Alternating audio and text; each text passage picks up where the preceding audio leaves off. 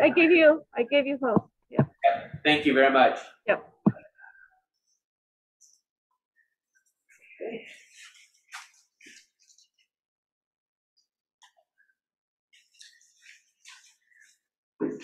Okay, just one announcement before we get started regarding the Biostat seminars. We will not be having a Biostat seminar next week. It's spring break for the students. But we will be picking up the following week. And so that's the only announcement. So with that, Lindsay? Sure, thanks everybody. I am pleased to welcome Dr. Kelley Kidwell here today from the Department of Biostatistics at University of Michigan, where she is an associate professor of biostatistics and associate chair of biostatistics academic affairs. I first met Dr. Kidwell through the Vail workshop series, either as students or as now faculty, something like that. And I've heard her give many talks elsewhere and thought she'd be a great visitor for us today. And she will be speaking about smart designs for treatment effectiveness in small samples. Thank you for joining us. All right, thank you so much. Yeah, so I am going to give a really high level overview of the work I've been working on for the past 5 or 6 years. If you have any questions, please feel free to just speak up and ask them as I go, or feel free to put them in the chat. I'd prefer to answer them for clarity as we go instead of like holding them on all till the end. So just feel free to speak up. I must acknowledge that this is not just work for myself, but from a really great team of talented players here. I work a lot with my colleague, Tom Braun, here at University of Michigan. He has primarily done phase 1 clinical trial design and analysis, but I've sort of roped him in and working on these small sample designs. We've connected with Roy Tamura, who had a long career at Eli Lilly and is now at USF and a part of the Rare Disease Research Consortium, and has really had a lot of the motivating applications for our methods that I'll be talking about. And then several of these are students, Boshin, Yan Chang, and Holly all graduated last year. 2 went to industry and Holly went to Case Western. Matt Skipper is another faculty here who is working on methods with Holly. And then my current PhD student who's likely graduating, maybe even at the end of this year or next year, and will be on the job market. So a lot of what I'm going to talk today is in the small sample space, and we've been primarily motivated by rare diseases, and in particular one rare disease, but all of these methods are pretty general. They don't necessarily have to be in this isolated skin vasculitis, which we've used for motivation. So what are rare diseases? They're diseases that affect less than 200,000 individuals. However, taken together, there are many rare diseases, about 7,000 rare diseases that collectively affect about 30 million Americans, or 1 in 10. So while individually they're rare, collectively, it's quite a huge issue.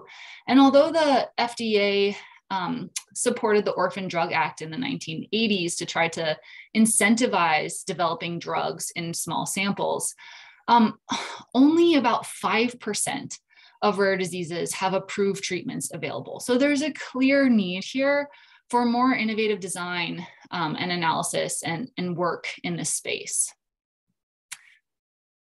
So rare disease research has primarily been done, if they're trying to run a trial, it's primarily either single arm, or if it is multi-arm, it's often non-randomized.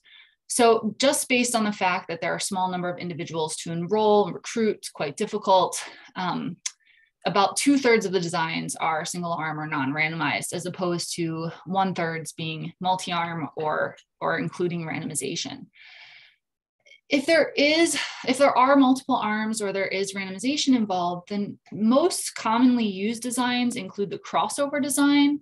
So a randomization to the sequence, first get A, wash out, get B, or first get B, wash out, get A, so that we get information on both drugs from every individual and can estimate the treatment efficacy to compare A versus B. N of 1 designs are just crossover designs in one individual, and you can add on more periods. right? So you can do A, B, A, B, A, B, B, B, A, et cetera, so that we can get more data from one individual. And then you can potentially collect multiple N of 1 trials and combine them via meta-analytic methods. And then adaptive designs have been written about as what should be used in rare diseases. However, scouring the literature, there's actually quite not a lot of real applications of adaptive design in rare diseases. So it happens to be present in the statistical literature and the disease literature, but not really present on clinicaltrials.gov or in clinical papers. So there's this real clear need for innovation in this area. You know, everybody lately has been consumed by big data, and there's a lot of questions that we have in that area with all the technology that we have and the data that we can get. However, we haven't mastered small data yet, right? So this is where I've really been sitting and thinking, and there have been people who have said, you know, we really need this innovation here, and the FDA has even recognized it. In 2018, they started this initiative, the Complex Innovative Trial Design Initiative, where they are trying to, again, incentivize or work together with groups on how they can use adaptive Bayesian or other novel statistical approaches to really get more effective treatments for rare diseases out there. So I'm going to focus on what we call the small n sequential multiple assignment randomized trial, or SN SMART design. And this is motivated, like I said, in this particular area, isolated skin vasculitis, but is really applicable to many rare diseases. What we were really looking for was a design and methods where we didn't want placebo.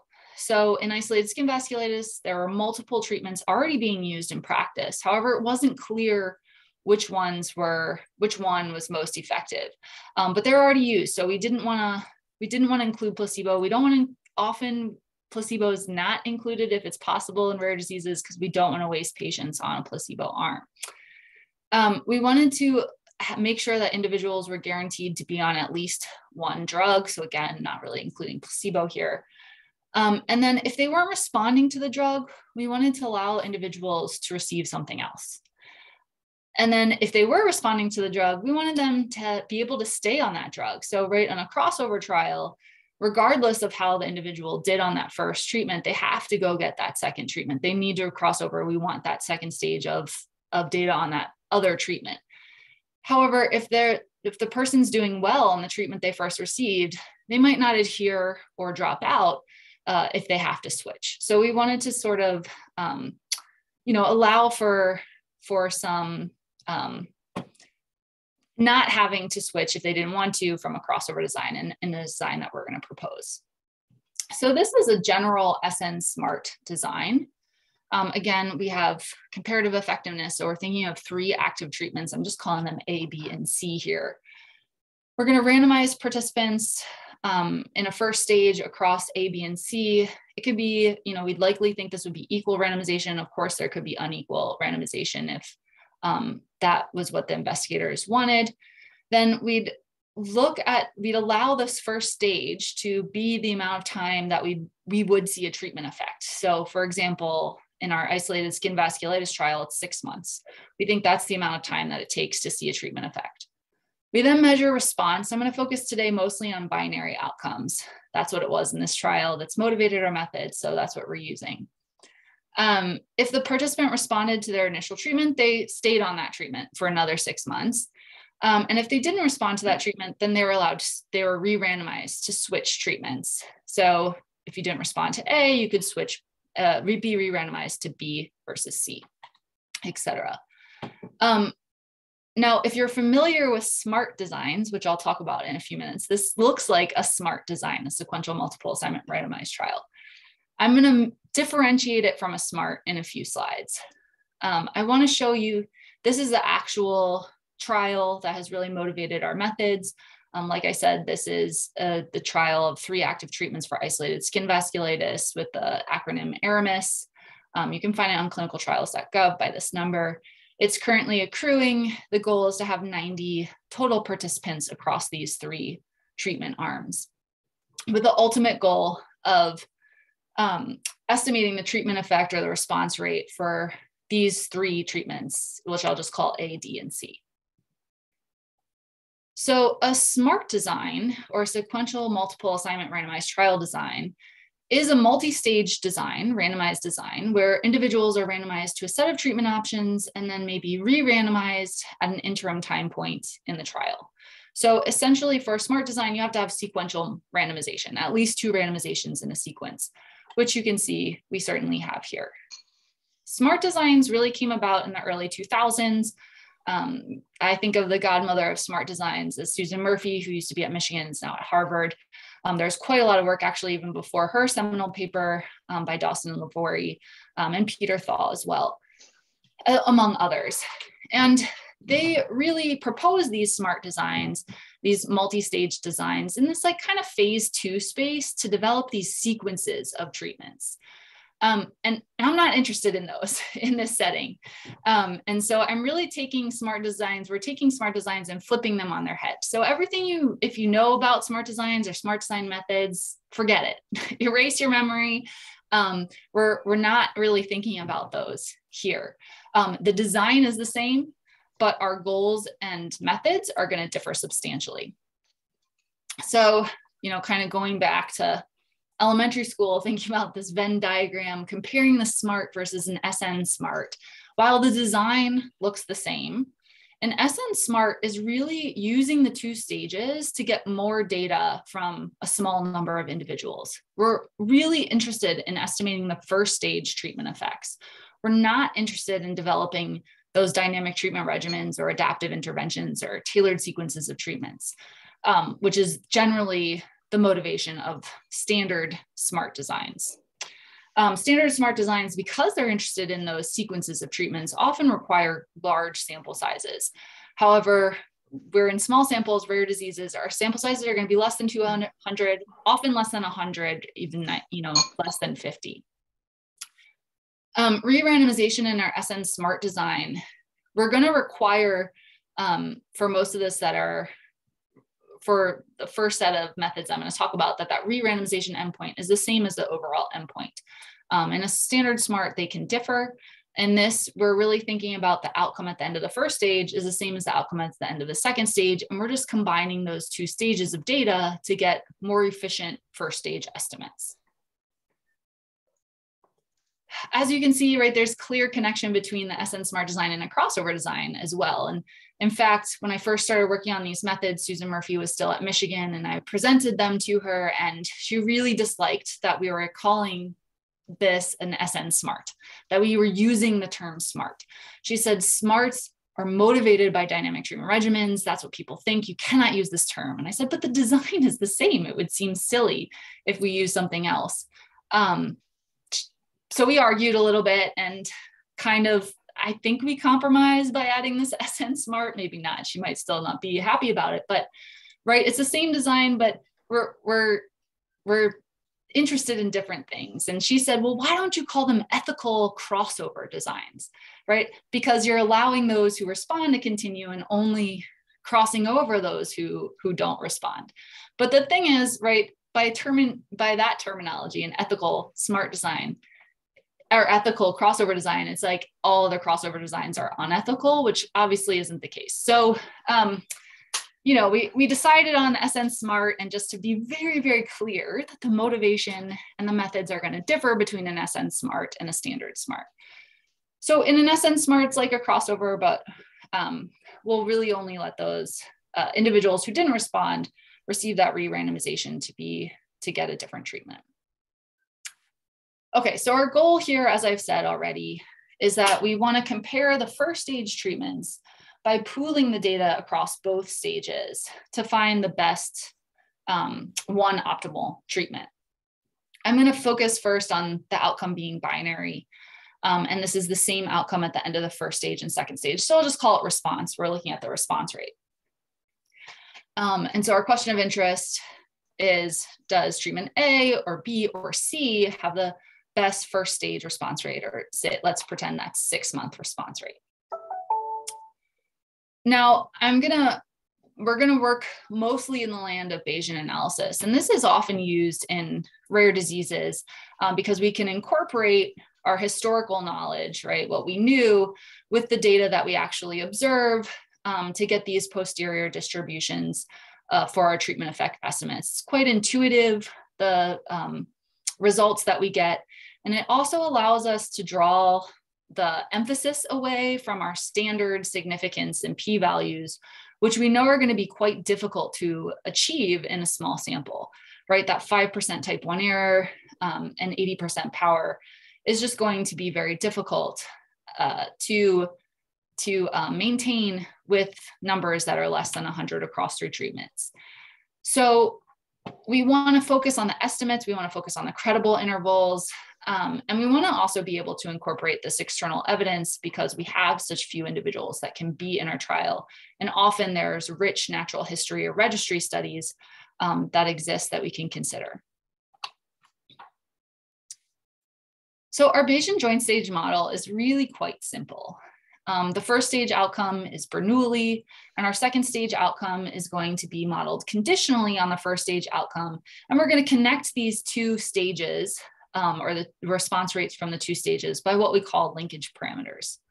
We're going to use all the data from both stages in our estimation and in our inference, and we're going to incorporate investigators' opinions or natural history or historical data about our response rates in our prior distributions.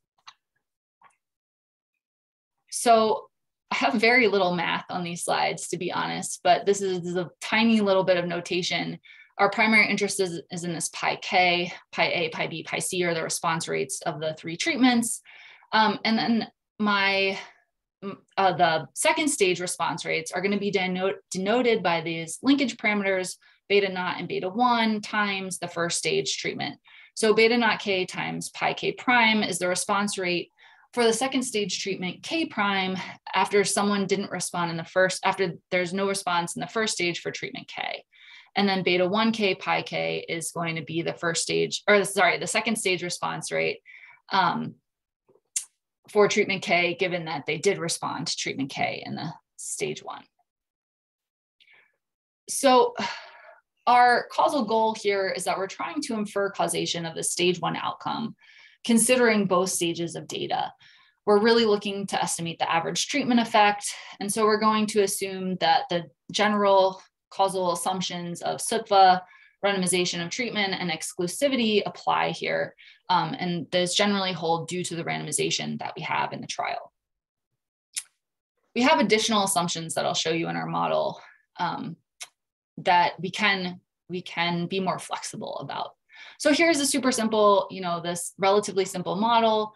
We have our outcome, our first stage outcome is just Bernoulli with pi k for each treatment. And our second stage outcome is conditional on the first stage outcome and the first stage treatment received.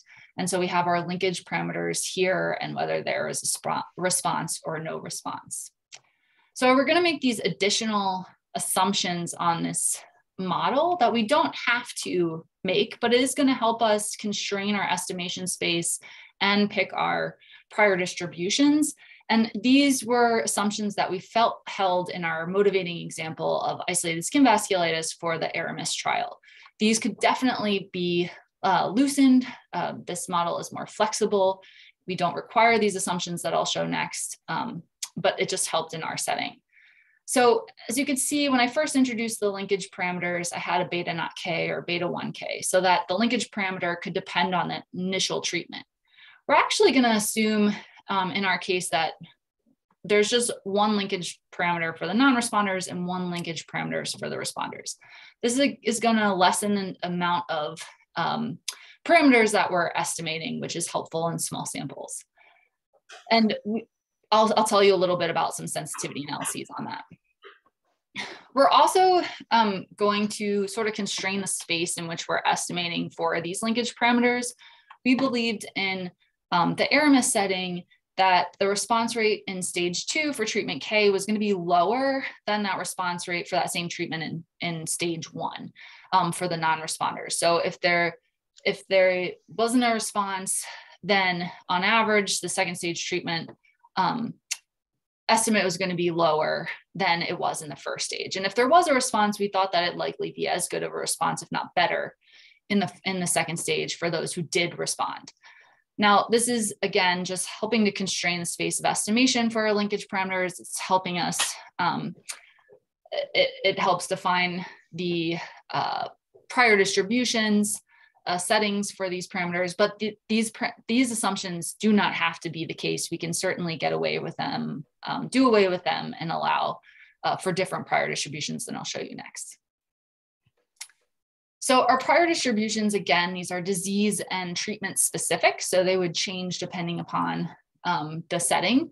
But for us, our Aramis investigators felt like an ineffective treatment would have a spontaneous response rate of about 20%. So our prior distribution for our response rates was a beta distribution with the hyperparameters of 0.4 and 1.6. And that has a very small, right, if you sum those together, it's the essentially prior effective sample size of our prior distribution.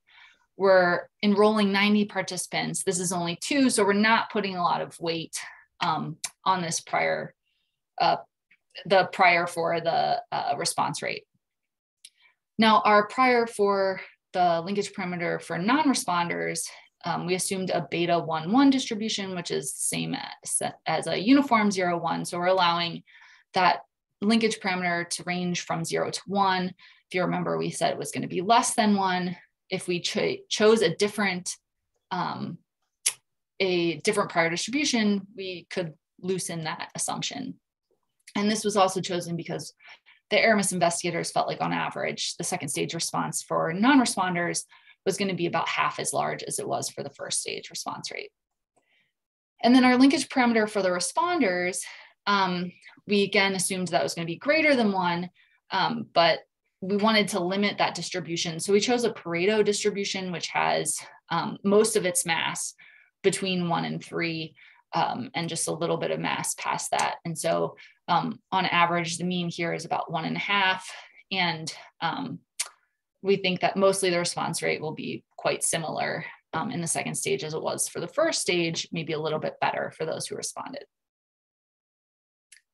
Now we're going to compare our Bayesian joint stage model to a frequentist joint stage model in case anybody's uncomfortable with going Bayesian. And so we can show particularly the FDA, if they're a little weary of this prior, of the choice of our priors, how subjective they are, et cetera. Well, we could use the frequentist method. So we have this joint stage GE model. We're going to use the log of the outcome as opposed to the logit because there's some convergence issues in small samples, and we'll just correct the variance using robust standard errors. So our first stage treatment effect is here, right? We can see that there's a correspondence between the alphas and the pi's. And then the second stage treatment effect is conditional again on the first stage treatment and the first stage response is given here. And so again, there's a correspondence between these gammas and the betas that I showed in the Bayesian joint stage model. Now, I'm not going to go through all the results. This has been, this work has been published in Stats and Medicine back in 2018.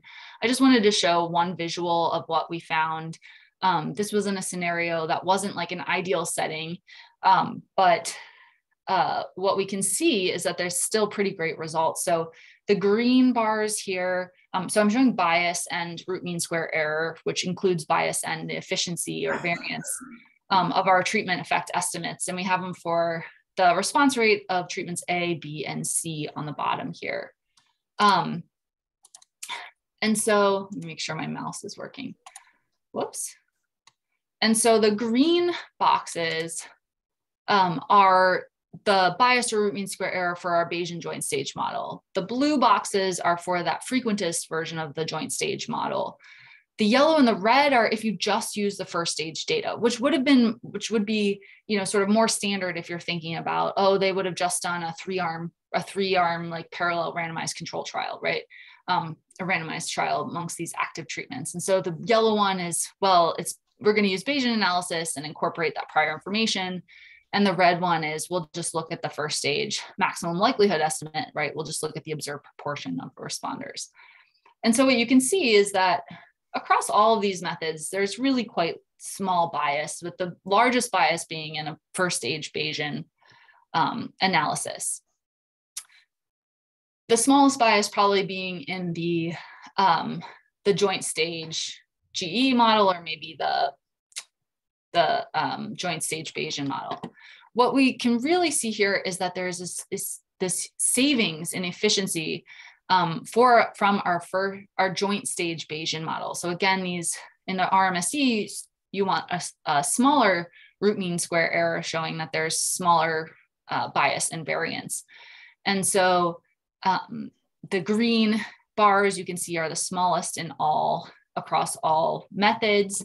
It's smaller than that frequentist joint stage model, and both of those are much smaller than if you only use the first stage data. So using this design, using 2 stages of data, is gaining us efficiency in these treatment effect estimates, which is incredibly important in rare diseases and small samples. So we found that when our assumptions held, our Bayesian joint stage model was really great, right? Low bias, smallest root mean square error, shortest credible intervals, and nominal coverage. Even when the assumptions were violated, the Bayesian joint stage model was quite robust. When we added back in, when we allowed the linkage parameters to differ by the first stage treatment, we call that a Bayesian joint stage multiple linkage parameter model, or the BJSMM. We didn't find that there was any reduction in bias, right? Even when those assumptions, when there truly was a different linkage parameter between the first and second stage for each treatment, we didn't see that it actually really helped all that much. And so we figure for small samples, this assumption is not so terrible to make, and helps in savings there from estimating more parameters. And then if you're worried about these assumptions that we made in terms of like the linkage parameters being the same and the estimation space for beta naught and beta 1, you could certainly do a sensitivity analysis with the frequentist joint stage model, which doesn't impose those assumptions. Or you can do you could use another Bayesian model, which again also doesn't impose those assumptions. And so you can use different prior distributions that would allow your estimation to go across, to consider any positive number there. So we came out with this design and methods. It actually went through a protocol. The protocol of Aramis was revised to use these methods for analysis before it was going to use some frequentist methods that ignored some of the data. And then we thought, okay, now if other investigators, right, we want other investigators to think about using these methods, how can we help them? Well, we can try to develop some sample size calculations. So our goal was to find the sample size such that the credible interval of the difference between the 2 best treatments would rule out 0 with some desired power. Now, right, it's not always clear how you want to think about sample size in a setting of 3 treatments. This is what we thought would be likely desired from a trial like this. So we'd compare the treatment with the highest posterior mean versus the treatment with the second highest posterior mean. And again, we're assuming this SN SMART design with 3 active treatments, and that there's 1 unique best treatment. So we developed some methods, and we put those all in the back end of an R-Shiny app. This is available via my website. Also the University of Michigan website, we have an area for software developed by all of our faculty and students. And it has a nice little description and design map, and then asks for input parameters and tries to give some guidance as to what those actually mean. So we're asking for what are the 3 expected response rates, and then we ask for means for the prior distributions for our linkage parameters. And we give some guidance that this is beta 1 is the linkage parameter for the first stage responders. And we say this likely is going to range between 1 and 1 over the largest response rate. And that it's, it's letting us know the response rate in the second stage for those responders to treatment K. And then beta naught, again, the linkage parameter for the first stage non-responders. And based on our assumptions, that would most likely range from 0 to 1. And so we're looking for some means of those Then we also ask for the coverage rate, which we can, most people, if they're coming from a frequentist background, are going to think of in terms of the type 1 error. And then we're essentially asking for the power, which is the probability to identify the best treatment.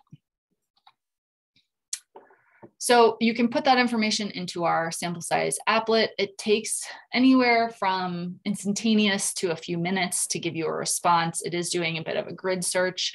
So most often it takes about a minute or two, and then out will pop sample size. So I'm not showing you again all of the results. This has also been published, but if you consider 3 scenarios here, where we're interested in a coverage rate of 90% and a power of 80%, if we have these scenarios where we think treatment effects might be 25% versus 50%, or 20% versus 40, or 30 and 50, you can see the different sample size per arm. So these are per arm, you need 3 times that for our SN Smart design.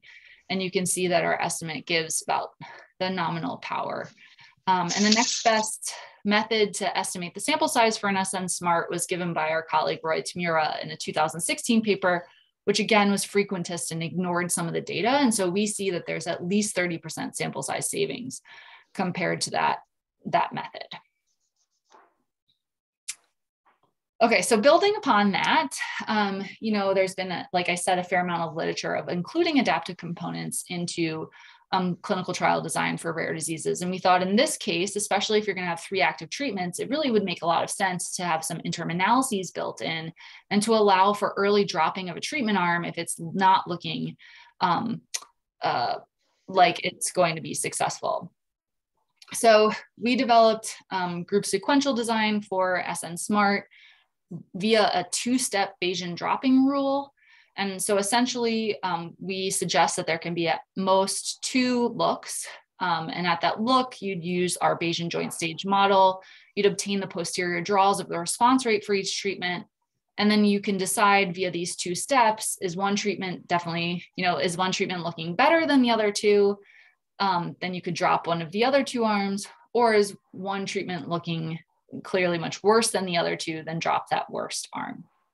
And, we have these kind of like tuning parameters involved to get the operating characteristics to what you deem valid or, appropriate for the design to figure out if this is something feasible that you'd like to go forward with. So again, not showing you all the scenarios or all the intricacy of this 2-step dropping rule, but just wanting to show you that, we've considered several different scenarios. In this first scenario, there's no better treatment. So you can see again, these are this is a ratio of the counts of the number of patients on each treatment A, B, and C. We can focus on the black bars here, which is the 2-step dropping rule with 2 potential looks in a trial. The other gray bars are if you just have a 1-step rule. So like only if one of the treatments looks worse would you drop it, and you only look once. Or if you have 2 steps in 1 look. Anyway, if we focus on these black, these bars are the ratio of the counts of the individuals on an SN Smart that includes the group sequential design or allows for these interim looks, versus if you just had a standard SN Smart that did not include the interim looks. And so you would imagine, right, in a null scenario where there's no best treatment or no worst treatment, that the same amount of individuals are going to go on all the treatments, regardless of whether you have interim analyses included or not, because you're not going to drop an arm most of the time. Now, in this scenario, there's clearly a inferior treatment. Treatment A is inferior. And so you'll see here that for the 2-step dropping rule to looks, right, this black bar is greater than 1 for treatments B and C. More individuals are getting on those treatments B and C because treatment A, that treatment arm is being dropped at some interim look. And then scenarios 3 and 4 are just different variations where there are different response rates. And so you can see again that anytime the bars go above this black line at 1, more participants are receiving the better performing treatments.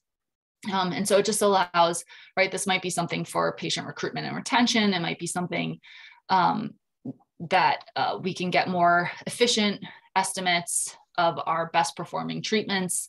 And so that those things can help both with the recruitment of the trial and also with the statistical properties of the treatment estimate for which treatment you go forward with. So we found that fewer patients were expected to receive the worst treatment with this group sequential design. We could still get unbiased and efficient estimation of the treatment effects, particularly of that best performing treatment.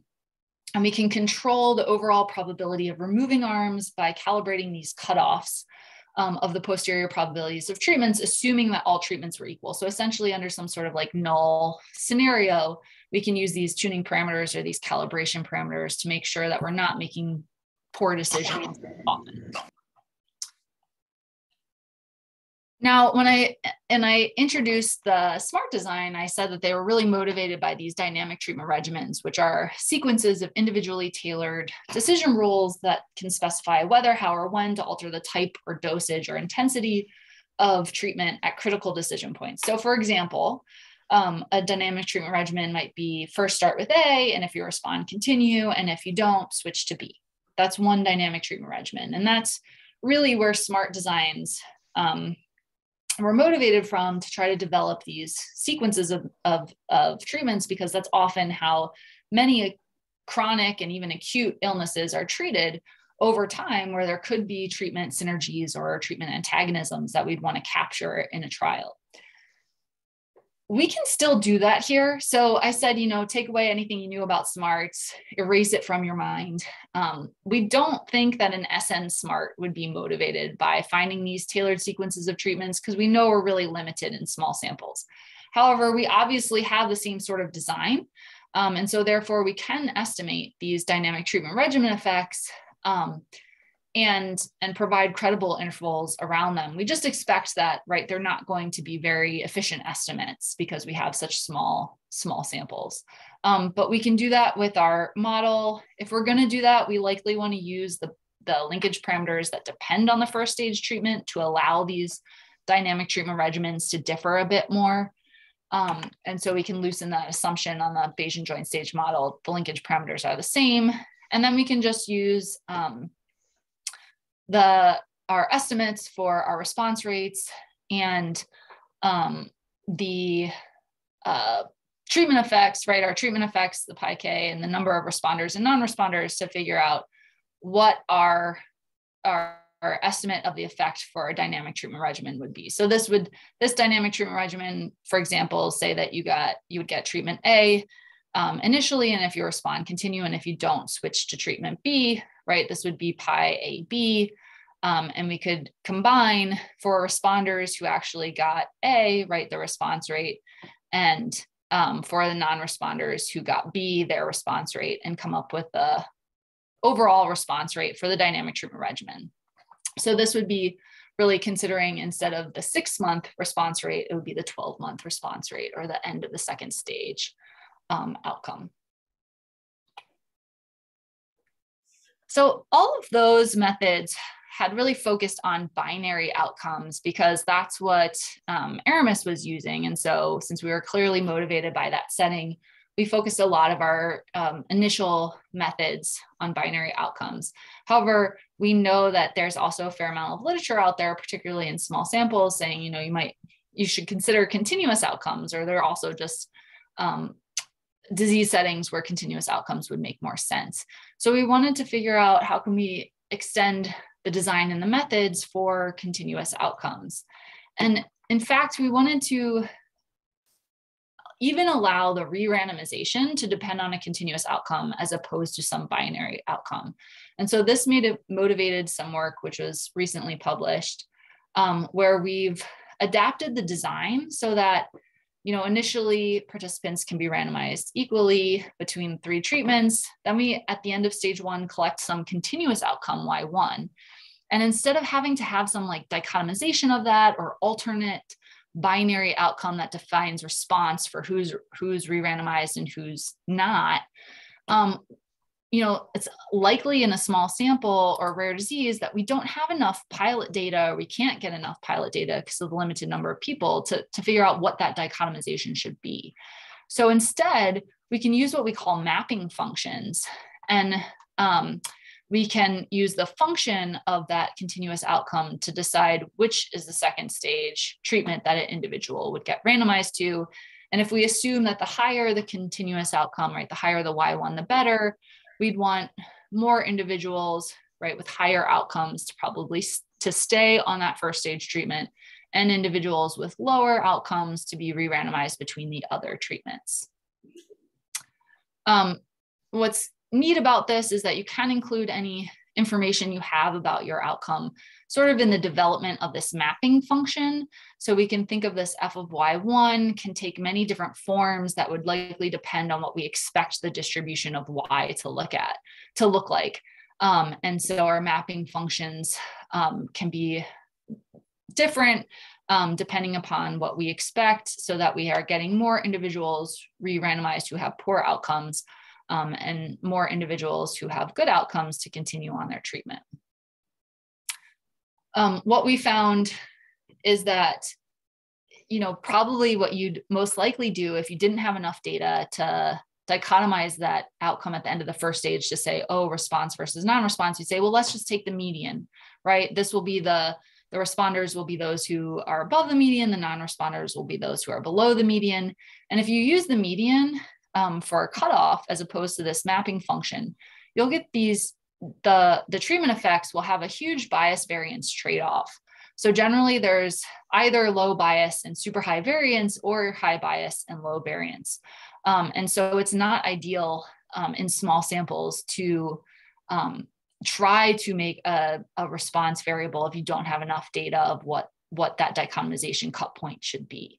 Now, if you instead use a mapping function, you actually don't have to have a super great idea of the distribution of the outcome to choose this mapping function. What we found was that regardless of the mapping function, we got really robust results across the mapping functions and across at all giving similar type average patient outcomes at the end as well, so that we weren't just, for statistical efficiency, reducing the quality of our patients in the trial.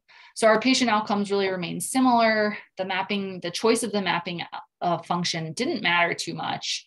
It's quite flexible, and is really nice that you can use this without a lot of prior knowledge of the distribution of your outcome.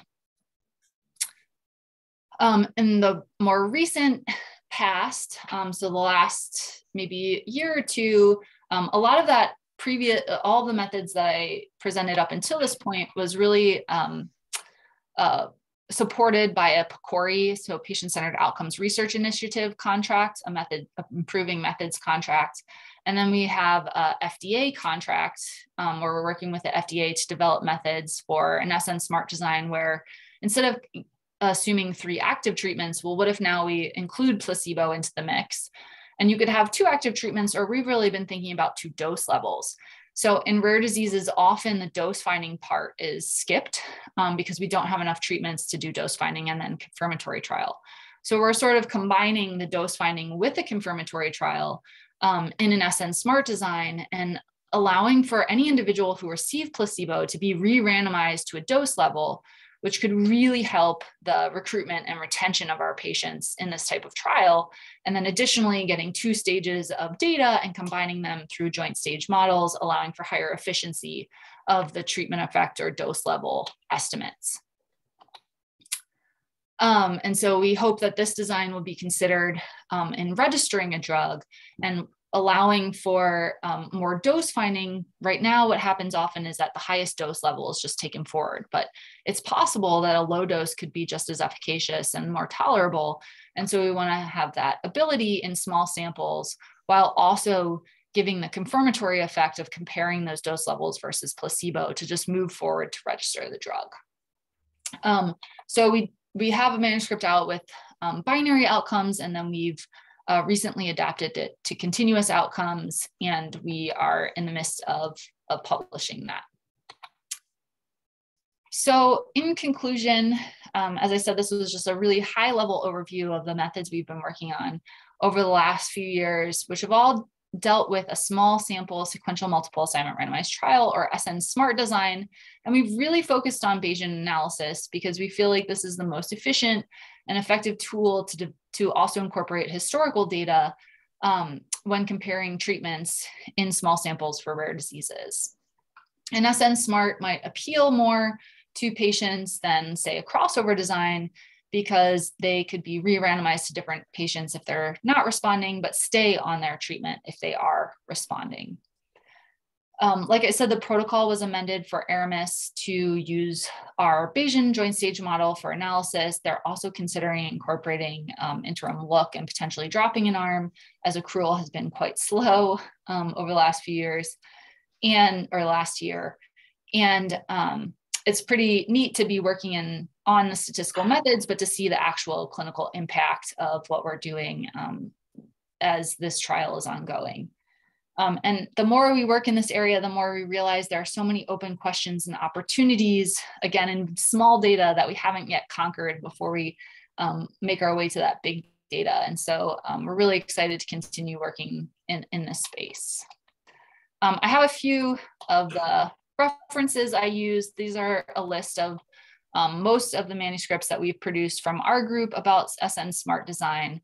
And then if you're just generally interested in learning about SMART design for standard sample sizes, actually this site has changed. It's now actually hosted by University of Michigan, but if you search for this, I think it'll still take you to it. It's a nice intro page about SMART design.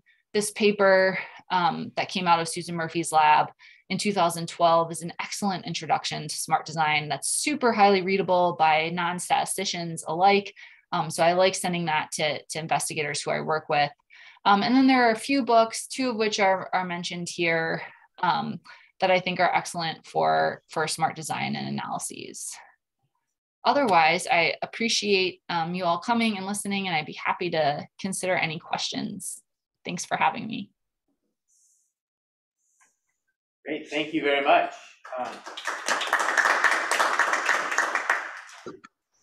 Any questions in the room or online? I have a question. Sure, go ahead. Yeah, it's very nice talk. Thank you. So I have a question, like by definition, by the concept in this talk, I think all those phase 2 clinical trial in cancer, they are small sample size because we rarely have more than 200 patients.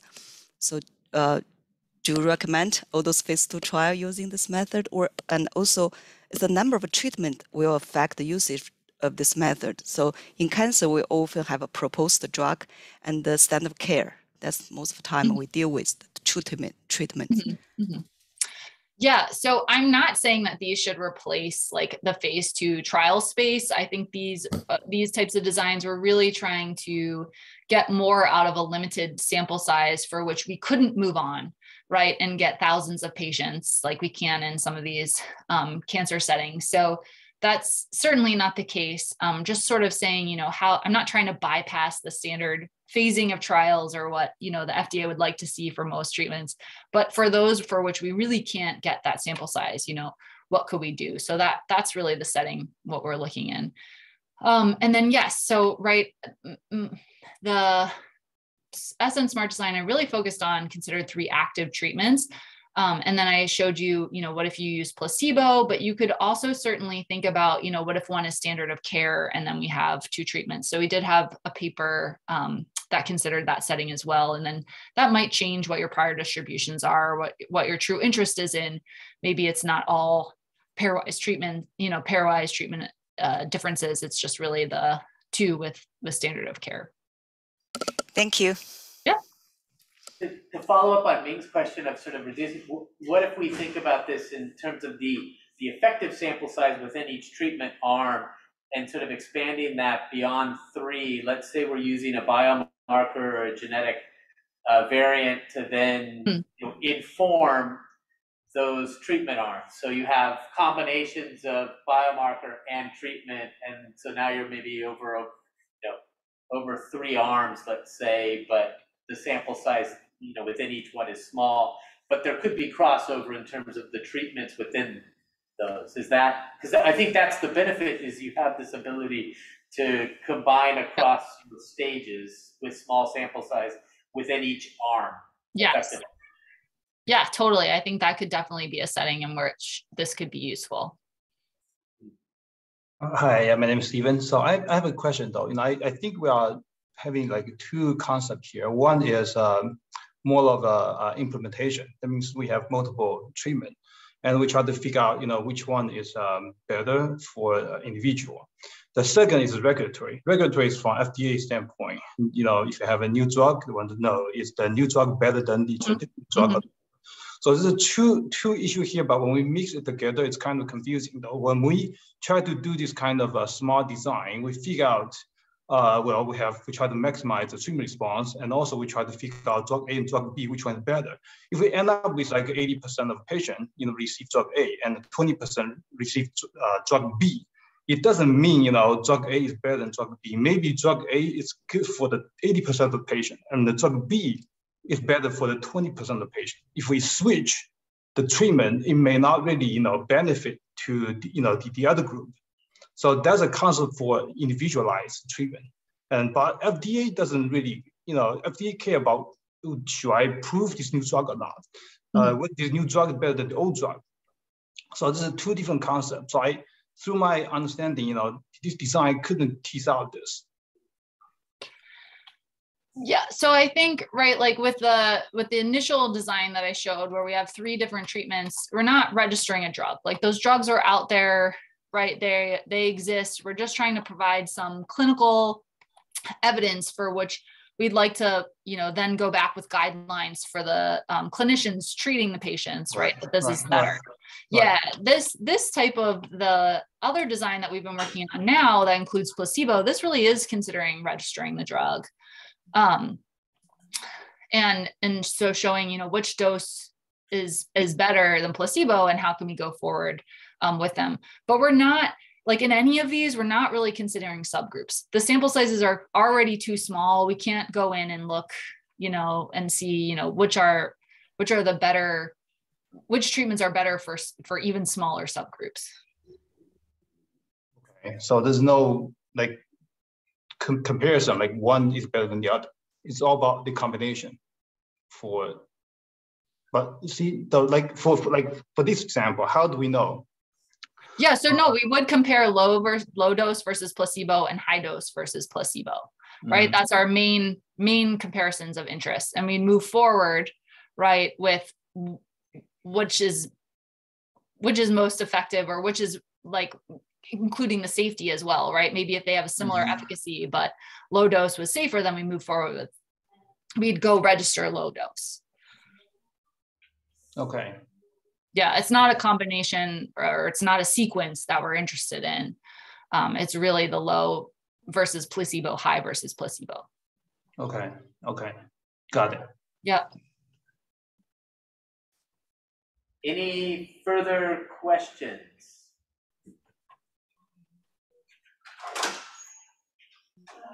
I'm curious about thinking about just the practical aspect of having the re-randomization, and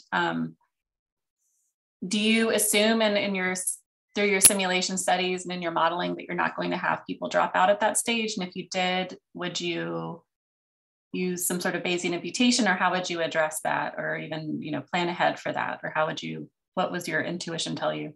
Yeah, so most of what we've been doing, we've been mainly assuming that there's no dropout. However, the Bayesian methods work if there are, right? We can still use the data that we have and get the posterior distributions and effects. We could certainly think about imputation. We haven't really addressed missing data thus far, but you're right that this clearly is going to require a longer time period of the trial. And we hope that the ability to receive additional treatment that you're already doing well on, or treatment that you're not doing well on, would help retain the patients, but it is possible that we could lose some. Yeah, for sure. Yeah. It's a great talk. Thank you. Thank you so much for having me. Thank you, Kelley. Yeah, thank you. Thanks. Thank you. Bye. Everybody. Bye.